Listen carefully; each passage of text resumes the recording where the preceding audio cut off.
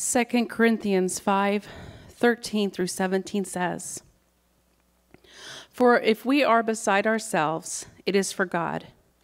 If we are of sound mind, it is for you. For the love of Christ controls us, having concluded this, that one died for all, therefore all died. And he died for all, so that they who live might no longer live for themselves, but for him who died and rose again on their behalf. Therefore, from now on, we recognize no one according to the flesh, even though we have known Christ according to the flesh.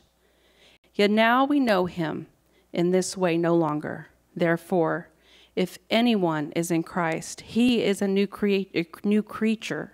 The old things passed away. Behold, new things have come." One of my favorite questions to ask people when I meet them and are wanting to get to know them, maybe go out for lunch with a new couple, is, how did you meet? It's always an exciting question to hear how people have met, and they often glance toward each other. And if you ask this question, they glance toward each other as their story often excites their voice, their expressions rise. And because I'm a pastor, sometimes their cheeks redden. But overall, if they remotely still like each other, it's an exciting entry point for them to invite me into their lives and into their stories. I get a great sense of the challenges that they faced beforehand, kind of who they were, the strengths, maybe the challenges they've gone through early on or even together. It always seems to mingle into all these strengths and challenges and maybe hopes they have. And I start to know their whole story because I start with their love story. It's a fantastic way to get to know new couples and new people. And I thought about this as we were talking about the love of the Father and the Son and the Holy Spirit. And I was like, do we really know God's love story? It started long, long before God hung the sun and the moon in the sky, even before time itself. God is love, John says in 1 John chapter 4. The Father, the Son, the Holy Spirit. It says, basically, I'm going to give you a synopsis of it, right? I'm not going to go through every verse. Forever and perfect community, harmony, and mission. God did not create out of a sense of loneliness. He did not create out of a sense of boredom. He created out of that community. His love, he wanted to expand. They created the world to share in that communion that they've always had. Their love story goes back forever. And they've loved and they've been united. And they've had the same mission forever. So they didn't have a meeting point. But they have always had love. And the whole point of creation is love. But not just any love. A love defined by their relationships. You have to keep that in mind as we go this morning.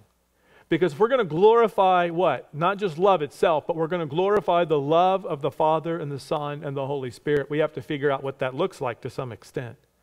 So though the word Trinity isn't in the Bible, I think we probably know that. Trinity is not in the Bible, but the name of all three of them is in the same passages in the New Testament 106 times. They are intimately linked together. It's beautifully recorded in some of the most amazing stories, right? You have Jesus' baptism as the Father calls him his beloved and the Holy Spirit descends. Love is majestic on the Mount of Transfiguration. Listen to him, for he is my Son, right? My beloved.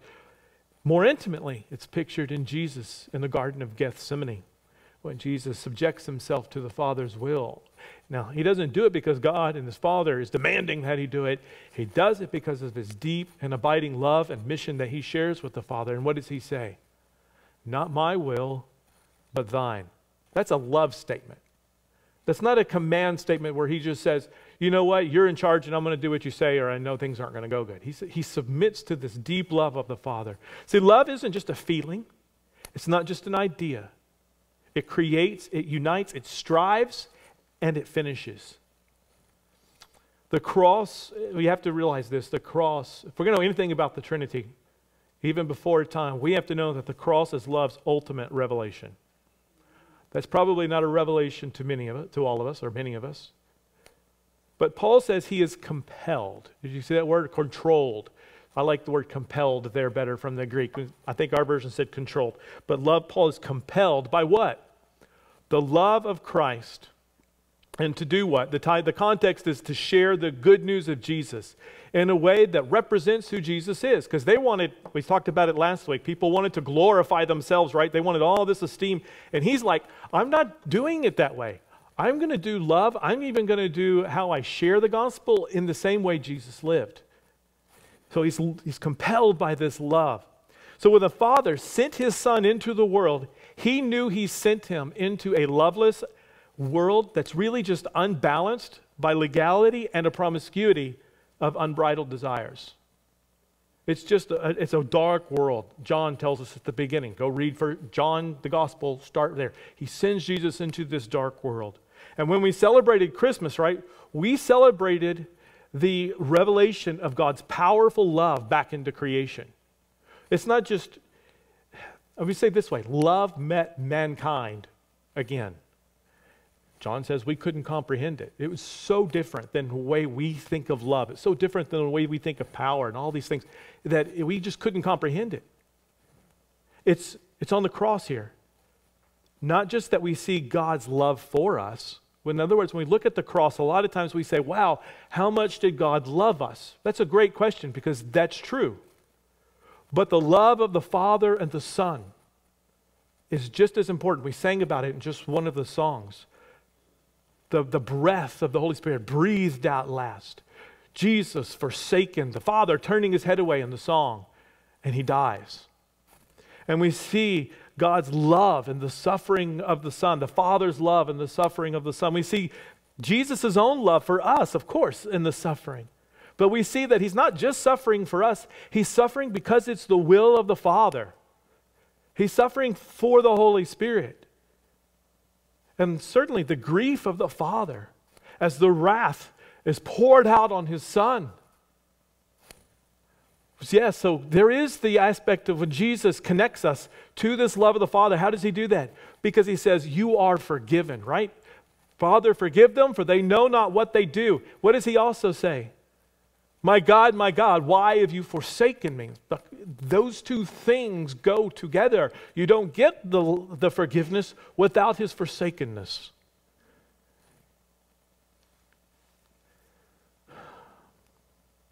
It is such love that compels Paul. Does it compel us today? It's that power, it's that same power of love also, though, you have to remember, that resurrected Jesus from the dead. It's what resurrects him. He has shown us in death and resurrection not only an intensity of his passion for community, but the immensity of love's power. In other words, we see that immensity of what he's willing to die for in the cross, but we also see the immensity of what love does in resurrection. It's in both places. But Paul states that when Christ died, all died. That's a strange statement. I mean, you read that, and that's a very strange statement. What does he mean? Here's it. The cross wasn't simply a moment in history. It is the moment of all history. It defines the entire thing. You're on this side or you're on that side. And that sides are not the point. You have God's love in you, or you've decided to accept and only accept self-love and the way I want to be and care about myself. It enveloped all history in this one love event. There is a love event of history. We have creation, which we might talk about, but we don't see it in full, God's love, until the cross. We don't get why he created. He created so immensely, so carefully because of his intense love. He knew that we were going to sin. He knew that each one of you were going to sin, and he created anyway, knowing that he was going to have to send his Son to die for you. And that's dying for you and shedding his blood and giving himself up and being forsaken, all of that pain. He knew at the history of before the history of creation, before history itself, he was going to do that. But we see it revealed here in the cross. Here's the thing. God, we kind of miss this point a lot. God is love. That means he is also love's only source. He is love's sole source. If he is love, then there is nothing that we might call love that's really love unless it comes from him. You might have to go back on the video and hear that statement later. But you see this major difference in every interaction between the Father and the Son and the Spirit. As every encounter in the biblical text and in the New Testament, someone or one of the persons is putting out the effort to make the other one known. They're never bringing glory to themselves. The Father, the Son, or the Holy Spirit. They're always acting on behalf of one of the other. That's how this community of love works. So how does love work? How do we know what love looks like? The Father works that we may know the Son and the Spirit. The Son works that we may know the Father and the Spirit. And the Spirit works that we may know the Father and the Son. All for the glory of God. In other words, the whole, the community, the oneness of God. It is irrational to the world to crucify a Messiah. And Paul's here going, I know this doesn't make sense to you. If I'm out of my mind, he says, right? If I'm out of my mind, it is for God. I'm speaking God's language here. I'm in God's love language, and that's not making sense to you. So he's basically saying, so I'm trying to speak logically in ways that you can comprehend. And ways they're comprehending, they're like, man, this doesn't make sense. He doesn't look great. He doesn't act like God isn't picking him up and putting him up on a mountain, Paul. Why isn't he doing that? Well, because the cross is what defines Paul's life. Bringing glory to God, to make God known, is God's life, not to make Paul known. Do you see how he's reflecting that? He's reflecting, making, and bringing glory to God in a way that Jesus and the Holy Spirit and the Father have always done for one another. That's the nature of love. God, you have to remember, it's so deep. But it's also irrational that God gave his Son for us. That God would send the second person of the Trinity for people who had forsaken him, had denied him, and hadn't loved him in a way that he had created them. Jesus died for you. The Spirit resurrects you from the dead, a new creature, he says, even now. It's the finding of real love that compels Paul to speak. A love so powerful that death cannot hold you. That transforms you into this new creature, this new creation, unshackled from the world's version of love. So we've talked a bit about love. And it's a very powerful thing. But really, is it true that all you need is love? The Beatles were right and horribly wrong. Paul says, love never fails. 1 Corinthians chapter 13. Famous statement, often read at weddings. Many of you probably had 1 Corinthians chapter 13 read at your weddings. And I remember at college, I was there, and some friends of mine, two friends who were roommates, and it was a large group of friends, and we went to this Bible study, a whole bunch of us. One of them's parents were going through a divorce. The other girl who was the roommate, their boyfriend who for a long time had just broken up with them, and they were really upset. And right after this scripture was read, and we had gone back, and we were sitting at a table, I think at Applebee's, I'm not real sure. We're sitting at a table with a group of friends, and one of them bursts out, "What a lie! If love doesn't fail, why are my parents getting a divorce?" The other one, why is my boyfriend breaking up with me? I love him. Love failed. Now, it's not usually a good idea to mix good contextual biblical interpretation with broken hearts, so I didn't. And at the moment, I probably said something comforting. The pain of broken relationships in so many of our lives, the twist of what love should be, it causes a lot of doubt. It causes a lot of pain for people who say, they go, God is love, so why did love fail for me? If all you need is love, what happened? Here's the thing. Christianity is very specific in having an answer to talk about this. Sin turned love inside out, almost literally. We're going to talk about why. It's important to understand the world's concept of love and the difference between what Christianity offers. Most Christians, I don't think, quite grasp this concept well. Love defined today is a mere echo of God's love. It's almost like a shadow. It's an inversion. I mention it often, but people now define their life, their identity, their truth from the inside. It doesn't really matter what identity you have. It doesn't have to be one of the ones that people are arguing about right now. It doesn't have to be one of those. It could be any kind of identity that you have. It might be just things that you like to do. Things that are your pleasure. It might be something that's taboo. It might be something the culture finds acceptable. And they feel like, and we're taught now, that the more that you shine this desire and these hopes and these dreams, the more that you're going to feel whole. The more you're going to feel complete. So now, love is defined by me. It's defined by my desires. It's defined by what I pleasure, by what I want, how I want to feel, what I need, and what fulfills this identity of mine. And don't go taking your mind off to every other alternative identity. Again, I'm talking about your identity. Your specific ones. The ones that make you think, if I do these things, I will feel whole. Because honestly, most Christians aren't doing anything differently, but living from the inside out, and they're griping that other people are doing the same thing all over our country. They're not taking in full definition of what's going inside their own hearts. Because we define our love by bonds of pleasure, a contract maybe of building with people life, a commitment to remain. We take little aspects of God's real love and we apply them to our emotions and our world building of ourselves. So like God, we try to create a world out of love. Did you know, I see this all the time, and it's very painful. I'm not saying this out of getting on to anyone. I'm saying it out of pain. Because what I see is people in doing this, they build such fragile lives. The smallest things break them. The anxiety just crushes them. They're trying to hold on to these little worlds that they're making, that they're trying to build from the inside out. And anyone else's pleasures or thoughts, and it touches it, and it just crushes them. And it's heartbreaking because it does crush them. It does hurt. It does bring real and true pain into their lives.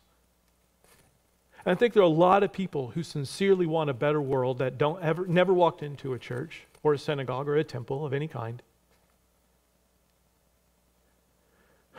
They want people to have good lives. They want a better society.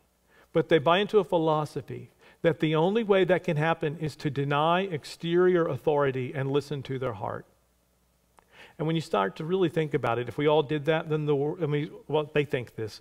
If we all did that, they say that the world would be great. Do you know the movie Bruce Almighty? I didn't know what to think of it when I first watched the movie. Still don't in some ways. But it satirizes, it mocks, you might say, this kind of idea. And it's basically God gives his power to Jim Carrey. That's itself a comedy, right?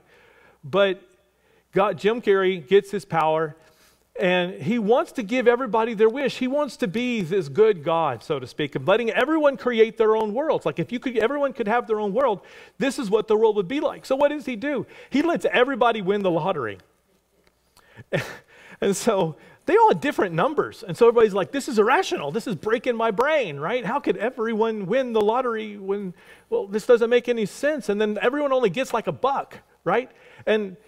And it's like this, you're breaking the world, because if you just gave everybody and the world was created just by everyone creating their own world, it gets pretty chaotic, it gets messed up, and it gets destructive. It's made more, the whole point of it is Jim Carrey makes this gigantic mess by letting everyone create their own little worlds how they want and trying to be that God that does this for them. All you need is that love, so to speak, to destroy the world. That's what the point is, not fix it.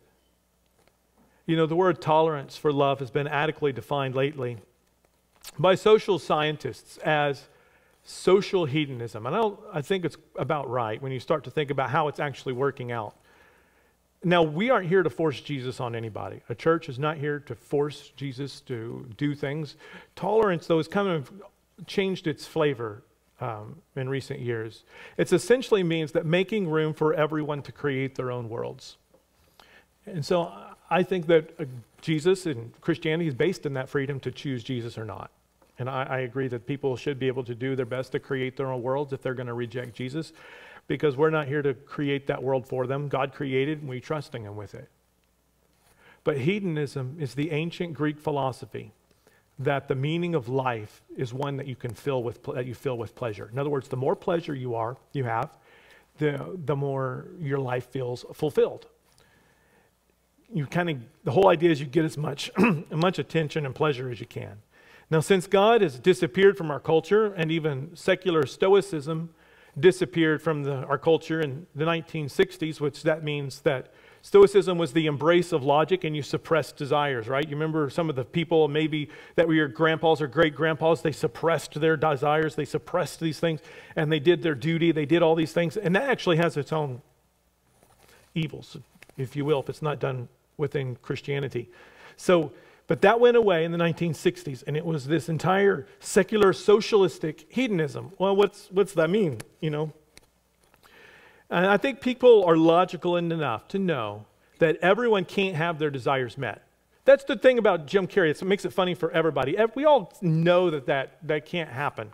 But social hedonism, it's on your outline if you grabbed one in the back. Social hedonism defines justice as the distribution of the greatest amount of pleasure for the most people.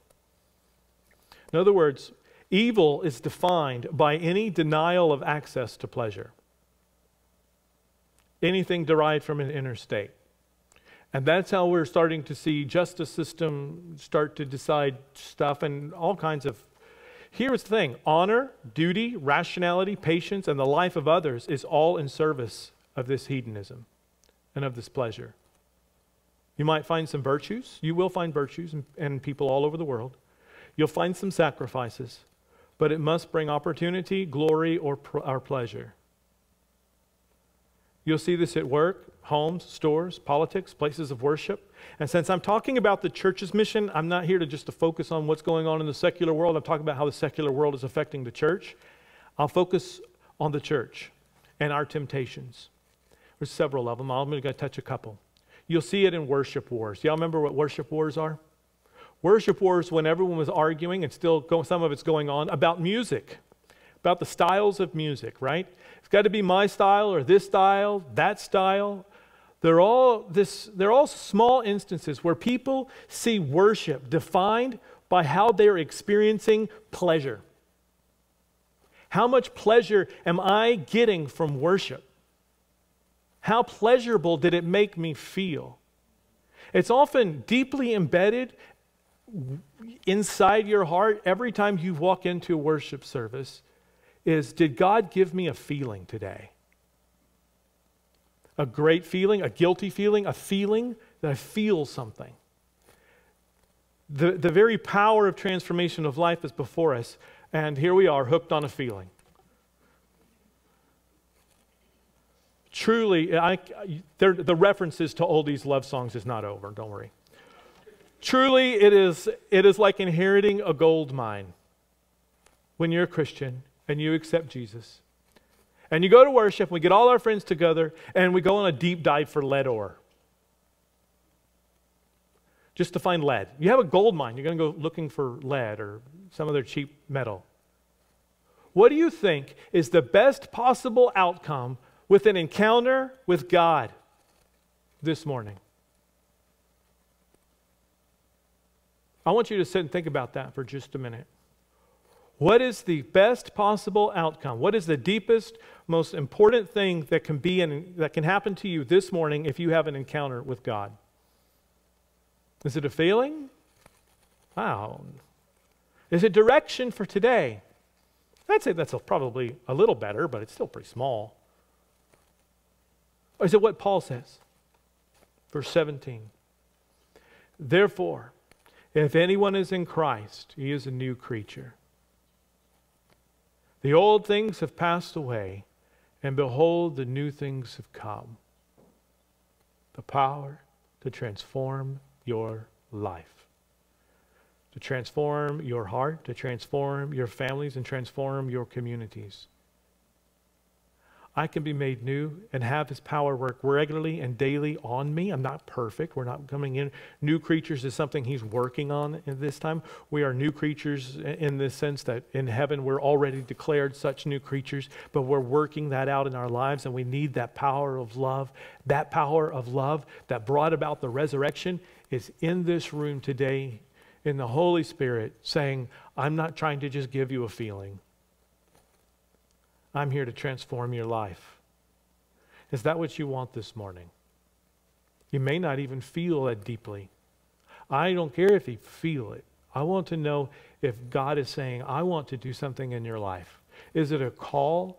Is it to help you deal with sin in your life? Is it to help you come to new conclusions about life? Is it to help you get through some challenges that have been crushing you for decades?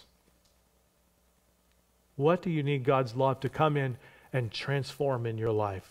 Do you need him to come and take your wrath out of you? You have to die to the self and pour that wrath into Jesus. Let God have that wrath. God, if you've been wronged, God's wrath, God was mad for you. God was angry for you that someone sinned against you, that he hurt you. That came out of God's love. But resurrection is the restoration of that. And if you're still holding on to that wrath, if you're still holding on to that anger, you have not let that die in Christ. Let it die. Accept that power of transformative love into your life. Ask him for it this morning.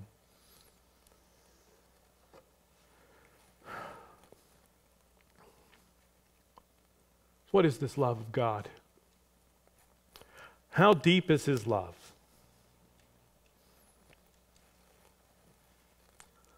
Brad put that particular BG's reference into my head, sorry. I'm not here to tell you simply about the intensity of God's love as enormous. True as that is. But God is not like your love, just stronger or more intense. It isn't like we can take the concept of love that we have and we walk around with, especially as we walk around without Christ or secular. You can't just take your concept of love and just ratchet it up to 1,000. God is love. That is a different ball game. He isn't love like he might be angry or sorrowful or even patient. His existence is what defines love. His action on the cross isn't an activity or just an event of love. It is the event of love. It is love itself. Again, love is more than a feeling. It's to enter into being. In other words, you have to let love out of just the feeling world and enter into love as the being world. If his love didn't exist, we wouldn't exist. That's what I mean by the being world. Without love, there would be no sun. There would be no moon. There would be no joy. There would be no problems because there would be no you. Why? Because without love, he wouldn't have created you knowing that he would have to die for you. There would be nothing if there was not his love, which is his power. The love of the Father, and the Son, and the Holy Spirit, a community which he begat. He begat human community. He created us as community to join his community. That's why it's so important for the Trinity. People go, why does it matter that there's a Trinity? Because God was not lonely. God was not alone. He created us out of this community and out of this love. And the more that we demand that my love for God is just like me, the more I can say, I don't need community. I don't need other people. And we further ourselves from this God-defined, love-creating world. We separate ourselves from God's love. Love is the very basis of reason. The basis of rationality is the Trinity, and the way they relate is the foundation and even the reconciliation of physics. He creates in a way that brings together things that need to come together and separate that which needs to separate. And that's why Paul says, if I'm sounding out of my mind, it's because I'm speaking the language of God. And when I sound logical to you, I'm merely trying to translate into worldly logic. In other words, when you get your love wrong, you get your logic wrong. That's what Paul's saying. I'm talking to you in your language, trying to translate you back to God's language. I'm trying to make this transition. That's why I sound and look so weird, is what Paul is saying. You see, you can't get reality right until you get love right.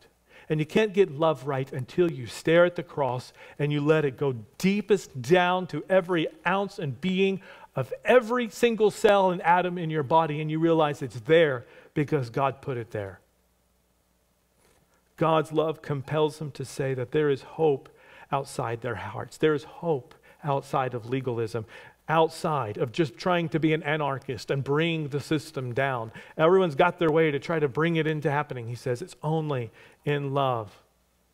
The only power to save isn't lightning from the sky. He doesn't save us by making a declaration from the throne. He saves us by a death on a cross, the second person of the Trinity, taking our sins, taking our self-centeredness, and dies for all who love him might live. All who surrender that self-love and say, I want that love that's displayed on a cross, they become part of this community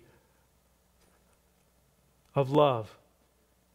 And in this love, it ignites new creation. He says new creatures. It ignites new creation. He created, back when I say Genesis, he created out of love. But he creates something infinitely more eternal for us on the cross. Something that just, it's not dust and ashes. It's not death and despair. There is no greater point of love's creation than the cross and the resurrection. Making us new creatures, promising new hope and new creation when he decides for it. God's love is the only true love, a love given, a love offered to you this morning. What did you come for this morning? A failing? I hope not. I hope it wasn't just that. Did you come for love? Did you come to know God loves you? Because God's love is all over you. He's offering it to flow all through you, to change and transition every aspect of your life. It won't happen like that. Might for some things. But he's making you a new creature. It is the love we glorify when we forgive. I want that in my life. The love to be able to love your enemies. I want that in my life too. The love to sacrifice. The love to say, not my will, Lord, but thine. Let us glorify the love of the Father and the Son and the Holy Spirit this morning.